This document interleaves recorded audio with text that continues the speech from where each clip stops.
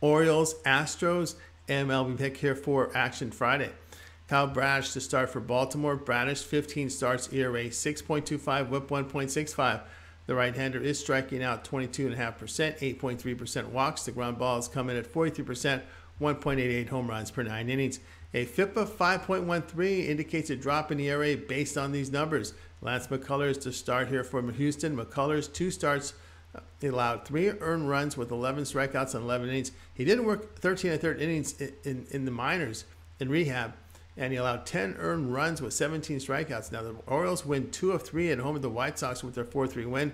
Astros have won 4 straight, sweeping the Twins in a 3-game home series. But Houston's bullpen's been roughed up a bit. Over their past 10 games, ERA over 7. Baltimore's won 4 of the past 5 in Houston. The play will be Baltimore plus 185.